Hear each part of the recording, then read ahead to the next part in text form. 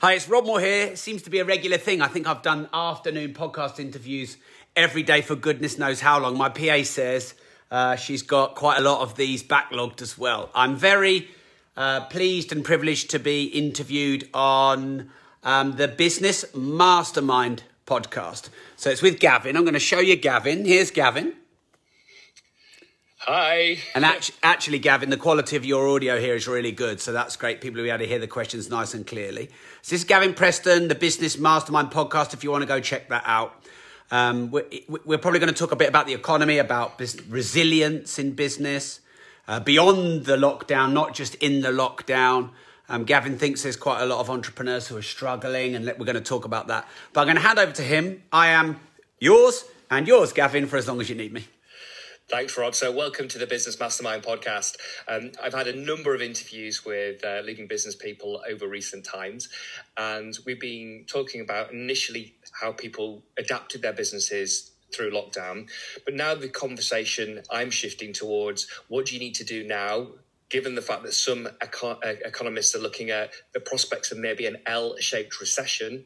What are the things that you need to do now in your business in order to not only survive, but thrive over the coming weeks and over the coming months and years. So I think the first thing really is your take on what you think. I know none of us have a crystal ball, but your take on what you think will happen in the economy over the next 2 to 3 years. And then what opportunities you think that presents itself. Okay, so I'm probably not going to answer that question like maybe most economists or business owners might, because I think that there's such a level of intricacy and detail that none of us have information on, even some very top economists. I was actually having a conversation with a business associate of mine who said, do you think this whole COVID thing's been created? Because let's be honest, if the number of cases don't go up dramatically after all these riots and hundreds of thousands of people this close to each other, surely that must mean this has been a conspiracy. And I said to her, maybe not, but we'll never know. And you could spend your life trying to find out, and you'll never get to the bottom of it. And I believe that's the same with what's going to happen in the economy, what's going to happen in the property market. I don't mind being asked the question, Gavin, at all. It's not about rebuffing the question. It's just, I guess, being more honest than maybe some people about what I don't know. And I think a lot of people try and answer it because maybe they feel like they should, or, maybe they think they've got a little bit of knowledge on it. I believe a little bit of knowledge can be really dangerous. I think you should probably keep your mouth shut if you have a little bit of knowledge. And you see that on social media a lot. So here's what I'm going to tell you that I think I do know. I think you can control what you can control, and you should do your best to control that. And then you can't control what you can't. So you should be ready for what you can't control. So the virus blindsided us all, let's be honest. And a lot of people, people saying, oh, well, Bill Gates predicted it in 2016 or whatever. But let's be honest, no one predicted it. Now, I've gone through the emotion. I've kept these mostly to myself, Gavin. But when it initially happened, I thought, blimey, the property market's going to go down 20 or 30% at least. Unemployment's going to be huge. I mean, all these retail, I think Zara just let a load of people go, 120 stores, I think.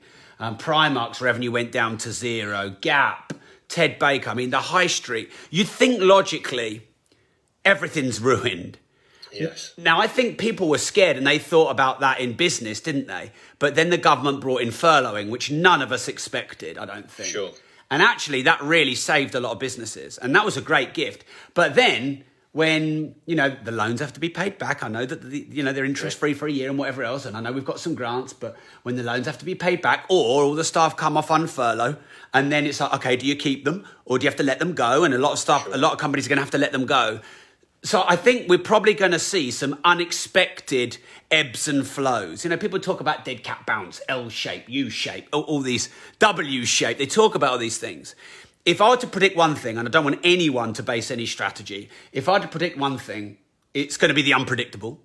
Yeah. And I think we could see quite a lot of little highs and lows and ebbs and flows. If we go into another lockdown, that's obviously going to have a big impact than if we don't. If government step in to help some of these, big companies that may go under. So all I can say is this. If you're in property, you've got to get ready that there could be a 20 or a 30% drop, which means if you're developing, you've got to make sure you're not left having to sell when they've dropped 20 or 30%.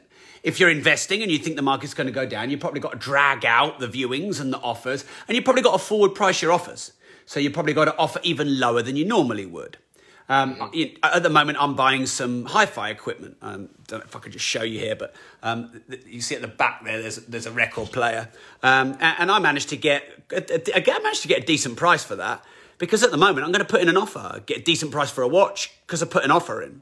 So I think for businesses, people are going to put offers in and they're going to buy businesses cheap. I think for properties, they're going to put offers in and buy properties cheap. And the thing with the property market is, to know what's going on in it, you have to have some house price data.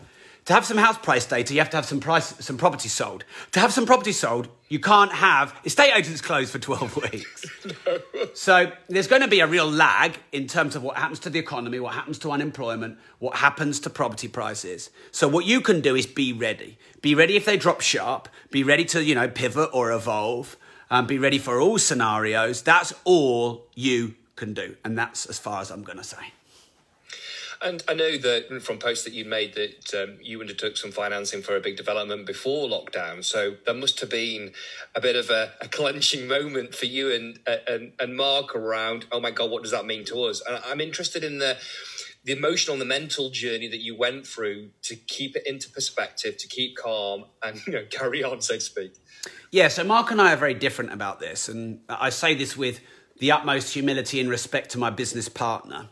And he won't mind this, and I hope he hears this through someone else, because sometimes the people who are closest to you, you find it hard to listen to them. But I said to Mark when this all kicked off, we'll be all right, we'll figure it out. When it came to the virus, I said to Mark when our builder went bust, we'll be all right, we'll figure it out. And Mark will be honest, and he said to me, Rob, I just thought it was all over. And I thought business was over, and I thought our development was all over, because it's a £20 million plus project, that's in Peterborough. If that was in central London, that'd be 200 million. So it's a big deal. It's a 100-unit conversion. And in reality, it's been all right.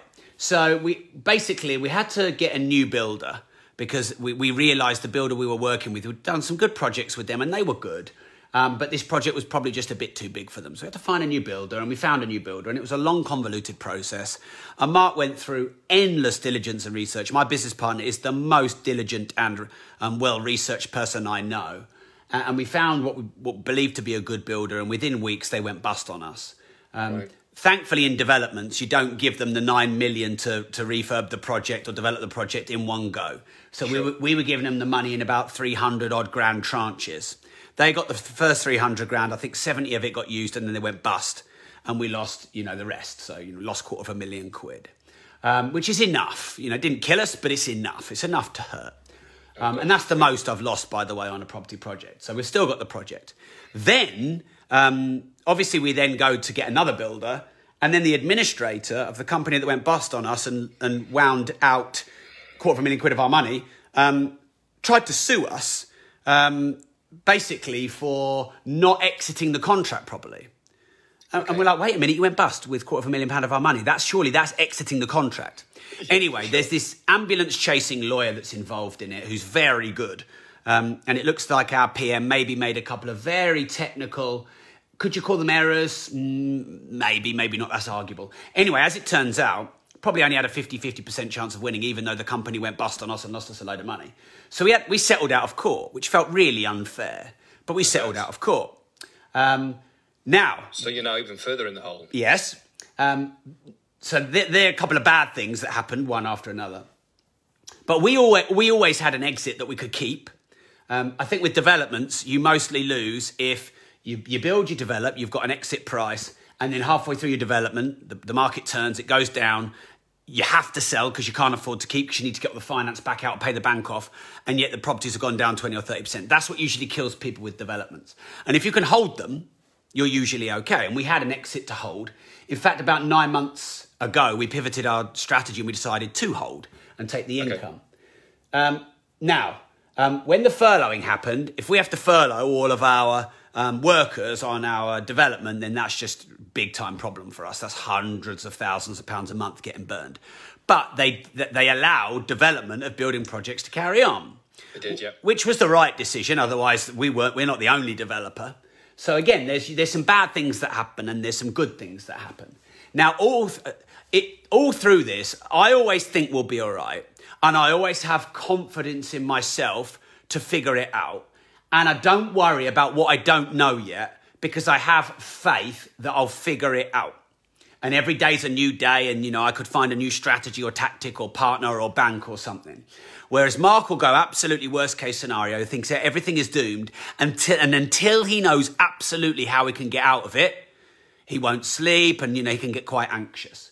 In reality, having both of those mindsets in some ways is probably quite good. Because Mark is actually brilliant. Balance each other out. Exactly. And Mark is actually brilliant when there's a problem. The problem is, the bigger the problem, the more he feels it emotionally. Yeah. So really, my job in this was just to support him and make him feel that, we're going to be all right with this and give him some ideas and, chuck him some bones because he has to know. I don't have to know. I need to find out. Mark has to know. So how do you keep calm in order to be able to come up with those creative ideas, solutions, potential strategies? You've got to have that inner knowing that you'll be all right and that you'll find a way. Well, I think they say, don't they, 99% of the things we worry about never actually happen. Absolutely. And I think I've seen enough of that to know that, every 5, 10 or 15 years, you're probably going to get one major disaster like a virus. All those things you worry about in your head, they rarely, if ever, happen. All those arguments you have with people in your head, rarely, if ever, happen. So I guess I've learned, A, to let it be and not try and go into doomsday mode of imagining what it would be. 2, I suppose, have faith in myself. Do I have the skills and abilities and relationships and network to be able to dig myself out of just about any hole? I believe I have. I've proven it before. Our overhead in our 2 training companies was about 800 grand a month before the lockdown. And we had to cancel about 4 months of events, which to us could be up to £7 million. And so there's the real prospect of taking zero money. And I'm not talking 100 grand or 200 grand, zero. So there's the real prospect of losing 800 grand, 700 grand, 600 grand a month. Now, even though Mark and I had money to burn for a few months and we had savings, etc., I don't want to burn 5, 6, 7, 800 grand a month. And I've never been faced with that prospect before. Fast forward 8 weeks, we've created 8 online courses and we've done £2.5 million in revenue. And we've made probably in those 8 weeks, £450,000 net profit. Now, by the way, that net profit isn't getting spent on Lamborghinis and Ferraris. It's being held. Obviously, we've delayed paying VAT and tax because the government have allowed us. We've got, creditors that are built up, so we're going to stash that money. But we flipped that in 8 weeks. And in the last 8 years, I haven't created 8 online courses, even though I've wanted to. And the upside of this lockdown is it's just pushed us to go global much quicker and to have products and services and courses for the masses much quicker. Sometimes those circumstances are presented to you where you're forced to disrupt, you're forced to evolve. And this has done that just for your business and taking you online that could give you a greater footprint and a greater reach globally now. Forced accountability. It's forced being beasted by a personal trainer every day feels a bit shit in the moment, but feels great afterwards. And without the personal trainer, you probably won't do any exercise. So I think you've got to be able to see the upside. And so therefore, you've got to get yourself out of doomsday thinking. I think you've got to be productive and proactive instead of being freezed and, procrastinating and scared. And you've got to have faith that what you don't know today, you can figure out tomorrow. And I think I have those faiths and beliefs in myself, even if I don't know the answers. I like the analogy that when you're driving your car at night, your headlights only light up the next sort of 200 yards in front of you, but you have faith that you're going to be able to drive safely to your destination, only seeing 200 yards at a time, that you'll work out what to do with them, when the rest of the way becomes clear to you. 100%. Right. So I'm finding through conversations with business owners that some of them actually in the construction industry found sites shut, lockdown. Yes, they furloughed. They're getting back into their workload now, but the prospects are looking a little less rosy than they were doing, to say the least, before lockdown. And it's affecting their outlook. It's affecting their self-belief. And to look at them, it looks like they are punch drunk and beaten up. And I'm coaching them and helping them, but I'd be to see the positive, to get some energy and some passion back into the doing, to redefine their vision. But it'd be interesting what your advice would be to people that are feeling pretty beaten up at the moment from a business point of view, and really do need to change my metaphors here, but get back on the horse in terms of their business. Yeah. Okay. So we've actually found with our development that we've gone ahead of schedule, which is quite rare in any development, and especially you wouldn't expect that right now. But we found because, you know, business has struggled, our guys haven't got as many jobs and they're ahead on our job. So I think there's always an upside to be had. Okay, so I'm going to go a bit ethereal on this answer, Gavin, because what I want to try and do is give you maybe some different answers that you might have had. I don't know if you experience this, but I want to ask everyone watching and listening, do you ever wake up and for a split second, your mind is completely empty, you don't know what day it is, you don't know what happened yesterday, and then in a state of this overwhelming awareness, you remember where you are, who you are, and what your life is? Absolutely, yes. And I found the older I get, the longer that time is. Absolutely. So if I'd have had a problem the day before and it's in my head, sometimes I wake up and I'll forget for a half a second I've got that problem. And in that moment, I am free. And I'm empty and I am clear. And then, oh, bang, oh, shit, I got this problem. Or I check WhatsApp, oh, fuck, I got a problem. Now, I believe that's to do with awareness. So I believe all problems and all solutions and all happiness and fulfillment comes from what you put your awareness on. So I don't believe anything is real until you give it awareness. So people worried about the future of business and the future of the economy, they're putting into their awareness an imagined problem in the future that hasn't happened yet, based on an imagined awareness of what they perceived happened in the past. A past is a false memory, and, you know, worrying about the future is a false imagination. So nothing is real until you become aware of it. So you can choose to become aware of infinite abundance and opportunity and manifesting something new into your life that you don't yet understand, or a new solution or a new business model or a new way of doing things. You can choose to put your awareness on that. And if you put your awareness on that, you'll get yourself in a better physiology, a better energy, and you'll more likely manifest that. Whereas if you put your awareness on what you're worrying about happening in the future, you're more likely to manifest that. So I'm really exploring this concept of awareness because, I mean, people who are very metaphysical will say nothing exists. It isn't real until it's in your awareness. And then maybe other practical people will say, well, it is real. It's just not real to you until it becomes in your awareness. But not real to you and not real to you are the same thing. Yes. So I think there's a lot of people scaring themselves into manifesting the very thing they're scared of. You know, like people in relationships who are so paranoid, they push people away. People who are so scared of their life going a certain way that it goes that way. Because I think there's something very metaphysical in that energy that they attract. So I'm trying to focus my awareness on opportunity. I'm trying to focus my awareness on upside. I'm trying to focus my awareness on, hey, look, I wanted to do this. I wanted to create global online training products. And I have now created in 12 weeks what I wouldn't have created in the last 12 years. I'm trying to see the awareness that now I could become a much bigger global powerhouse. For years, I've been saying, oh, well, you know, property training, can't really take that global. And now we've got 9 of those 12 courses, which are, you know, globally scalable. So, you know, like sometimes you'll have a phone call or a discussion with someone, or you've got a phone call that you've got to make with someone where there's a lot of conflict that's going to be involved. And you go over and over in your head. You imagine speaking to them, having this conflict, how they'll react. And you imagine all these scenarios. And that can change your body physiologically. Like Absolutely. I can sometimes feel stress in my arms. Yeah. You know, you can actually physically feel a burning sensation. But that's not real. But you're manifesting that anxiety.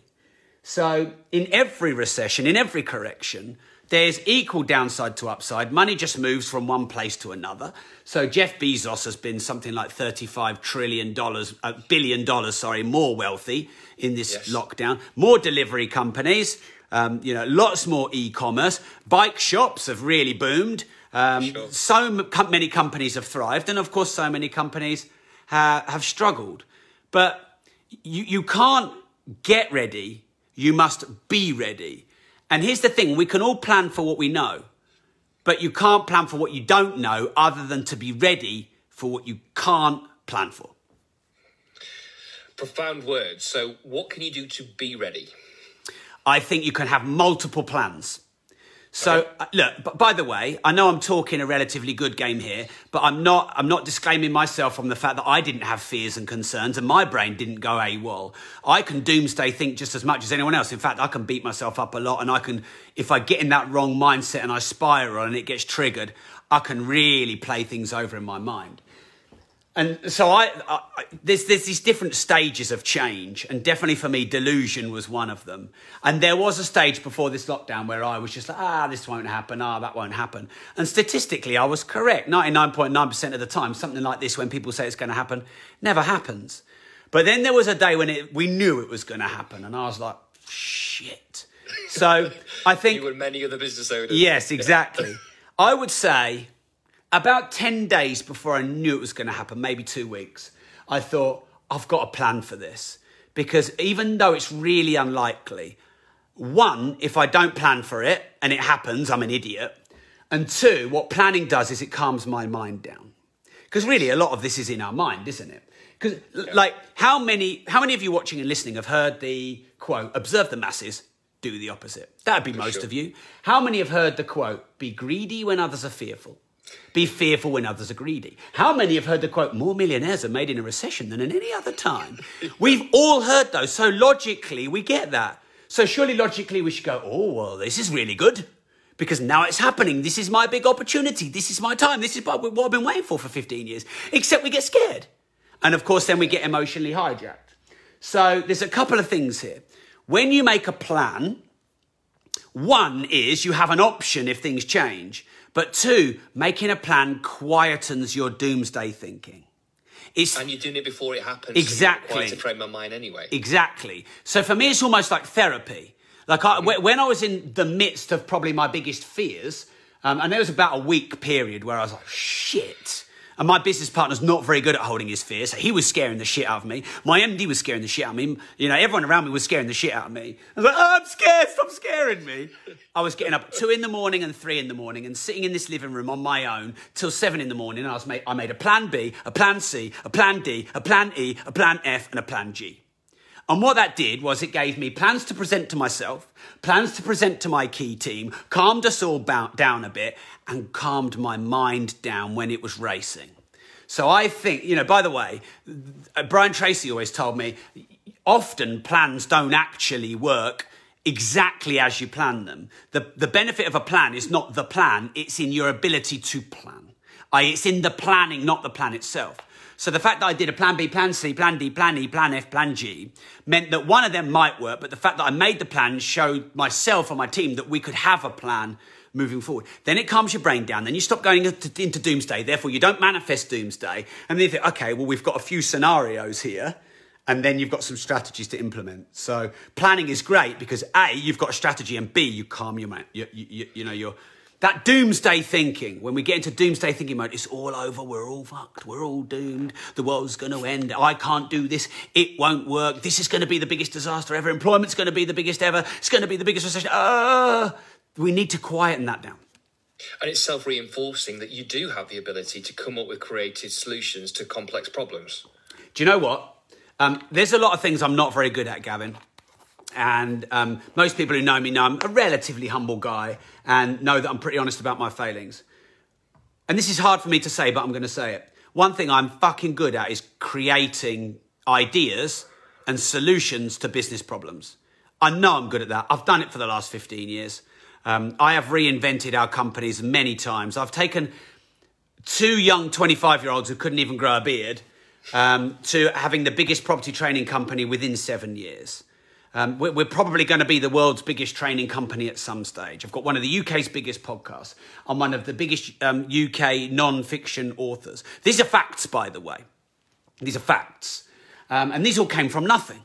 I've got one of the biggest supporter programs in the world. I'm one of only 20 people to be able to do the stars function on Facebook. I'm going to be one of the world's first people to do a paid-for live stream on Facebook. Fantastic. And so I know I'm not perfect. I know I've made plenty of mistakes. I know I've let people down. I know I've cocked things up. I know I've rushed things. I know I've been impatient, blah, blah, blah. But one thing I know I can do is I can create a solution to a problem. And by the way, what is an entrepreneur? Someone who creates a solution to a problem, a meaningful solution. The world's biggest problems are the entrepreneur's biggest opportunities. They are indeed. So, given the biggest problems and the biggest entrepreneurs, I know you spend time interviewing with, in conversation with very, very successful business owners, billionaires. You know, if you would think about this sort of key lessons you've got from them that would be appropriate right now, you know, what would 2 or 3 of those lessons be that would be really pertinent right now? Okay, so one of them is that. So 2 billionaires in the last 10 weeks have said to me, the world's biggest problems are the entrepreneur's greatest opportunities. So I'm paraphrasing them. So that's one thing they've always said. Being able to look at things on a global level. You know, when you're a billionaire, usually what's happened is you've created a product that impacts the globe or most of the globe. You have to have vast reach and scale to be a billionaire. Yes. You know, so whether it's, you know, laying internet cable across the world, or whether it's having packaging that gets sent across the world, or whatever. So, you know, being able to transcend your own size and scale and go from personal to familial to local to national to intercontinental to global, and to get this, the biggest entrepreneurs on the planet, intergalactic. You think about Elon Musk, Richard Branson, Bezos, yeah, exactly. Jeff Bezos. Who's the Indian chap I interviewed, the billionaire? He's really good. He's the only person that has a license to mine on the moon. He's trying to get us off this planet, as a lot of the billionaires are. You can find him on my podcast. So I think the scale at which you think about problems, and the next thing I think billionaires know is that the bigger the size of the problem, the bigger the upside opportunity. I think they also know that once you transcend a problem, your reward is a bigger one. And sure. Most of us, what do we want when we transcend a problem? No more problems. That's it, Naveen Jain. Thank you, Matthew. Naveen Jain. When we've transcended a problem, we want no more problems. That is delusion. That is naivety. Your reward for transcending a small problem is a bigger one, and a bigger one, and a bigger one. You think Donald Trump had problems in the 80s when he was just becoming a billionaire? Everyone loved him in the 80s. You know, the art of the deal. They loved his double-breasted suit. They loved his, they loved him on The Apprentice. And look at him now. I mean, if you're a president, you have to make decisions every day that kill people. Every day. This decision will kill 1,000 people. This decision will kill 5,000 people. Every day. So am I ready to step up and take bigger problems? Yes. Does my chimp brain, my hijacked brain like that? No. Is it scary? Yes. Do I sometimes wish these problems would go away? Yes. Do they go away? No. Will they always manifest themselves unless I transcend them? Yes. And then when I transcend them, here you go, Rob, here's a bigger fucking problem. That is your reward. Opportunity to learn, yeah. That's your reward, your opportunity to learn and grow. Yeah. Fantastic. So, I think finally, what should business owners not be doing right now? Business owners should not be... They definitely shouldn't be scared. I think there's going to be enough fear. Fear creates accountability. So I wouldn't want all your fears to go away, but there's going to be enough of that. Media's going to give that to you. You're going to read stuff all the time about unemployment and, the economy and the property market. So there's going to be enough latent fear out there. So you don't want to add that yourself. So you definitely don't want to be compounding your own fear. I don't think you want to be worrying too much about how other businesses may be struggling. You definitely don't want to be comparing yourselves to other people or other businesses. I don't think you want to be... waiting to ride this out. I've spoken to a lot of entrepreneurs, even today, who are like, well, should I just wait 6 months, a year, wait and see what happens with the market? No, I don't think you should. I think you should be trying to figure out what works right now. And the last thing is, entrepreneurs should definitely not miss this once-in-a-lifetime opportunity. I love that. What a great note to finish on. Rob, thank you so much for your time today. My pleasure. So can we do a shout out for your podcast on my live? Just let everyone know. Hi, it's Gavin Preston, and it's the Business Mastermind podcast, produced actually by Rob's podcasting agency at Progressive, and I'm very delighted for their service. So it's the Business Mastermind podcast, and go and check it out. Thank you. And then my podcast is The Disruptive Entrepreneur. If anyone wants to follow me there, I guess many of you already do, but we've got to be disruptive in this time. You know, we've got to change the way things are done. And what this virus really has probably done on a global level is shown us what needs to change, what doesn't work anymore. There are massive opportunities right now, like online training, Zoom, and online communication, e-commerce, delivery, blockchain. If you think about how slow the housing purchasing process is, 8, 10, 12, 24 weeks, well, you can go on Barclays app and you can pay £1 million and it can be paid just like that. So why can't you exchange on £100,000 property just like that? Why does it take 8 weeks? And in August, you don't hear from a solicitor in August. There's so many things right now that aren't working that need disruption. And that is the great opportunity for the entrepreneur. You've just got to figure it out. Great. Thanks, Kevin. Thanks, everyone. Thanks very much. Cheers. Appreciate that, Rob. Cheers now. Thank you so much.